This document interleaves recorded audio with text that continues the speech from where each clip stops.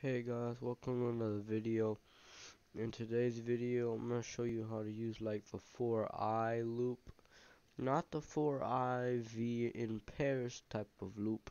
It's like a repeat loop, like it repeats as many times as you want, a specific order. So let's get started. Service script service. I'm going to hit the plus.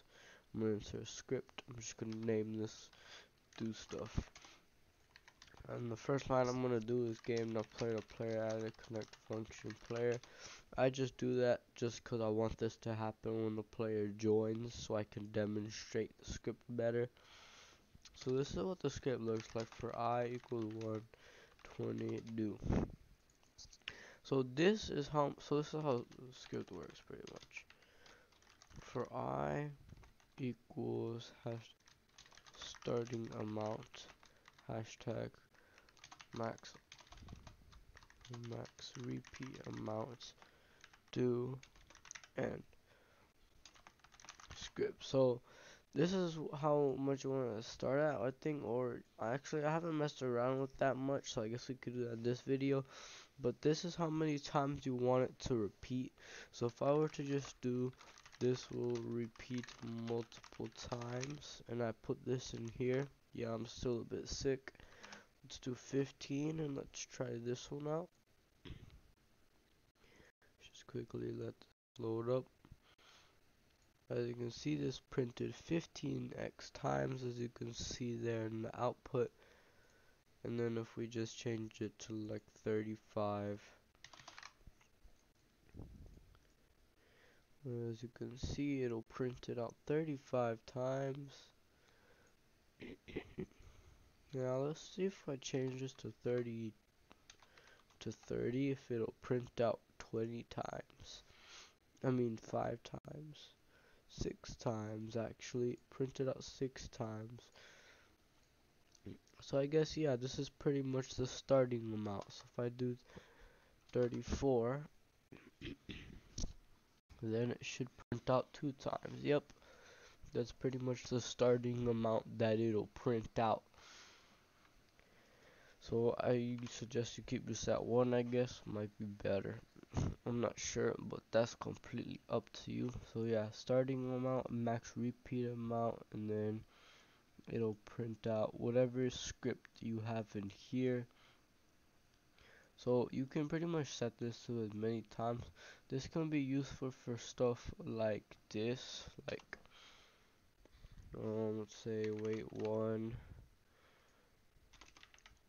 local counter equals 1 counter dot value counter plus equals 1. I don't think you have to do that value for variable.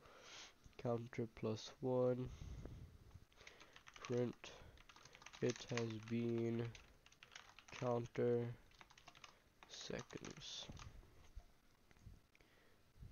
and then you can just do counter minus 35. No, 35 minus counter seconds left to go. I guess you could do something like this. You just press play. 2 seconds, 3 seconds, 4 seconds.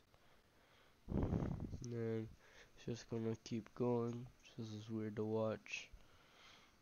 And yeah, as you can see, it keeps increasing. This could be good for like a it's called a lobby. Like let's say um you could have like your text label at the top of your screen. It'll be like match starting. Let's insert a script. Go time to wait equals 1. Yeah. Script dot parent dot text equals, and I'm just gonna do for I equals 1, and let's say 25 seconds do. Script dot parent dot text equals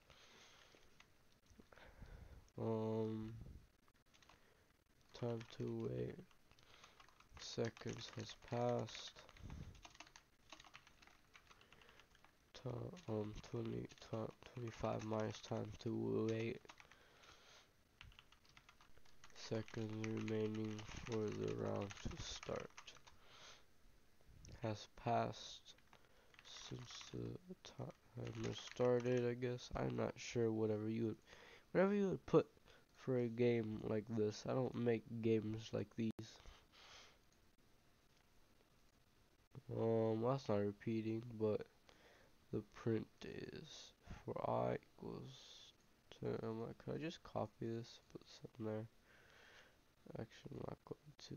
Oh yeah, forgot to increase the time to wait value. One.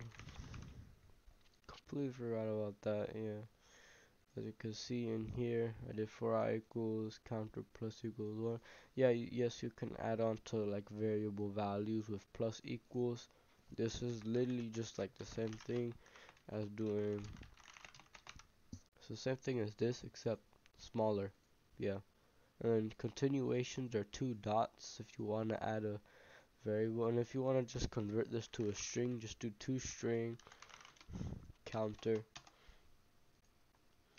This won't really change too much in this scenario, but in other scenarios it would change it a lot.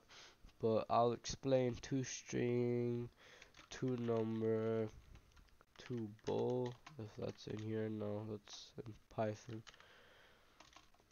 ToNumber, pretty much everything that is in toString and toNumbers, and like how it can actually be useful. So yeah, we'll do that in a different video. So let's quickly test this out. I'm just gonna make this bigger. And I've gotta add my UI corner. UI corner is literally just Roundify plugin, except I would say better. 1 second has passed, as you can see, changing. And then you could just do this without the first part of the text. So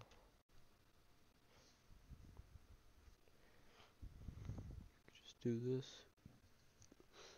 Except it'll go into negative eventually. Match starting.